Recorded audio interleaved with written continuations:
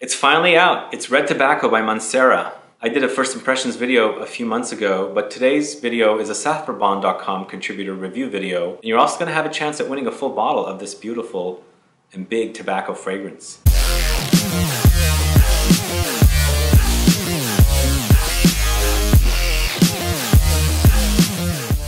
Thanks so much for tuning in. This is Sebastian with Smelling Great Fragrance Reviews. If this is your first time on this channel and or you've been watching videos here and still haven't subscribed, please click the subscribe button below and also click the bell icon so you'll be notified for future videos and giveaways. And it's finally here, as I said. It's Red Tobacco by Mancera. What a gorgeous looking bottle. Look at this. I love this red color. It's absolutely stunning looking bottle with the black and the gold detailing. I absolutely love this bottle. The other thing is the juice inside is beautiful, but big and potent, but just absolute love for this juice. The reason I'm doing a full review is because I wanted to, and people have asked me to do a full review because they were really excited about the scent like I was in the first impressions video, but also because it really is a great juice. I think it's worth it because it's not only a beastly fragrance, it's really long lasting, but I just thought it would be great for you guys to know what my findings are after I've worn it. Mancera's Red Tobacco launched about a month ago, 2017 launch. It retails for $180 for a 120 ml bottle. For notes in Red Tobacco, you've got saffron, cinnamon, incense, nutmeg, white pear, green apple, oud, patchouli, jasmine, tobacco, amber, guaiac wood, sandalwood, Haitian vetiver, Madagascar vanilla, and white musk. It's a tobacco fragrance. Red tobacco totally makes sense to me. I was thinking about it, but yes, it does. What I get with this fragrance is mostly tobacco and mostly spicy amber. And I'm assuming that red comes from the spiciness and the amber together. It makes for red tobacco. But what happens with this fragrance is when you spray it, you get lots of spices at the top, like big spices. Lots of cinnamon, lots of nutmeg with saffron. It's a bit leathery there. And then you also have the smokiness from the incense. So that's how the fragrance starts. It's big.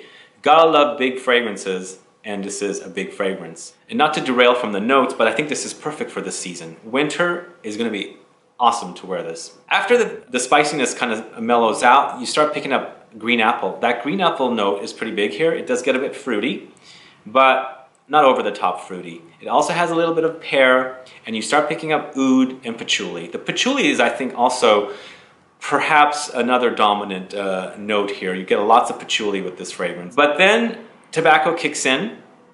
Tobacco kicks in and it becomes a tobacco fragrance. And with this fragrance, I experience both a dry tobacco and there's a little bit of a moisture, like a moist tobacco. So you get both of those experiences. I don't know, perhaps the moisture is coming from another note, but it's pretty dry when you're picking up the tobacco notes, but it's also a bit moist at other times. So it's unique that way, and I think it's probably because of the amber. There's a creamy quality as well with this, and I think that's from the guaiac wood because it starts to dry down to a more creamy, woody, vanilla, musky thing. I'm not leaving off the vetiver because vetiver is also pretty big here. You get lots of doses of vetiver, which makes it kind of like earthy. It's a lot going on here, lots of notes, very long-lasting fragrance, a very, very potent fragrance. And tobacco is amazing to me as far as the smell goes. I don't smoke personally, not at all, but when I smell tobacco, it's there's lots of memories that come to mind because I grew up around smokers. Dad smoked cigars, mom smoked cigarettes. The house would smell of cigarettes and cigars. It's the cigars with that extra kind of smells. And also the hookahs also is another smell that kind of has left an impression. So this is kind of like a dream come true in perfume. If you like tobacco, if you like these like Oriental style tobacco and amber fragrances, this is it for you. This is probably one of the better representations of a tobacco fragrance. But you gotta love tobacco and you gotta love amber. And who doesn't love those scents? Everybody should love them because they're so good. Overall, I'm super joyed with this fragrance. It's excellent, quality-wise, smell-wise, because in the end, it was all about the smell first. And as soon as I smelled it, I knew it was a winner.